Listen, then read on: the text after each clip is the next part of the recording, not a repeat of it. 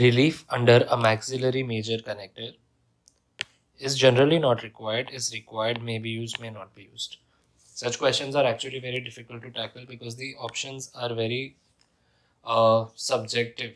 May be used, may not be used, is required, not required. Okay, so we need to understand what the core of the question is, and it's very important to understand this word relief over here. Now, relief, when you talk about in dentures, it means that the denture is not in intimate contact or in very fitting contact with that surface. For example, we know incisive papilla is a relief area. Just to give you an example, okay, in complete denture. So where incisive papilla is located on the ridge, you will keep the denture a little away from contact from the incisive papilla. Everywhere else it will be in intimate contact. So this is known as relief. That means you are not providing too much of fitting on that structure. Now, as we know, a maxillary major connector is supposed to be made up of a metal. The purpose of a metal of the major connector is cross arch stabilization. It should be rigid, which is very important, and it should be fitting very well. Now, in metal denture bases, it is important that the metal is in contact with the tissue. There is no layer of acrylic underneath. It could be very thin layer of acrylic, but it is in intimate contact with the tissue. Palate has firm mucosa. The mucosa is good. The bone is good, and there is no mobile tissue. So in this case, you do not need to cover, you need not provide any additional relief to that area. In fact, because most of the primary stress bearing areas are in the palate. So if you use relief on the maxillary major connector, then you are going to lose out on the retention of the denture.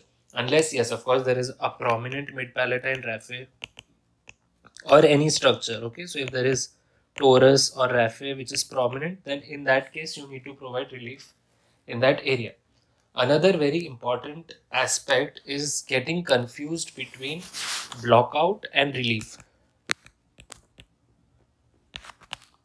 Okay, so you will come across these words when you read surveying or when you are reading questions on the types of blockouts. So what is a blockout? A blockout is done before duplicating the cast.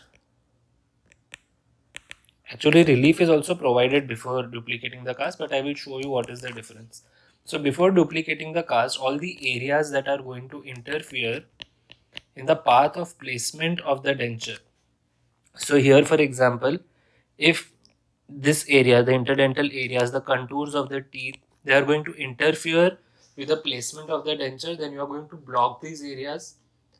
Then you are going to duplicate the cast in a refractory material, make a wax pattern on that, and that cast. You cannot directly use a stone model as it is for casting because it is going to disintegrate with the temperature changes of casting. So you have to duplicate the cast.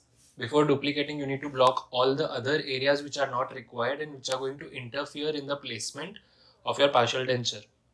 Relief, on the other hand, is provided only in the areas which are supposed to be also not covered by the final denture base. Okay, so the relieving areas will have space between the denture and the tissue.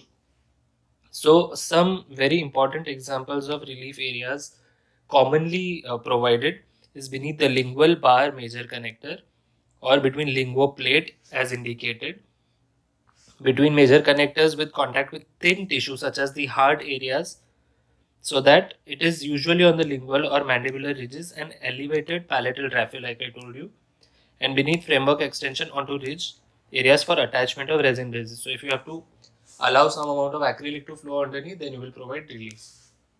Now most of it is done using hard base plate wax or adhesive wax because it adapts well, seals well, and you can use 32 gauge wax. You can use thin layer of flowing wax or 22 gauge wax. So these are the different types of waxes used for the same purpose. Remember, torus and palatine raphe are the only two structures that need to be relieved for a maxillary major connector. So in this scenario, may be used, may not be used are not very definitive answers.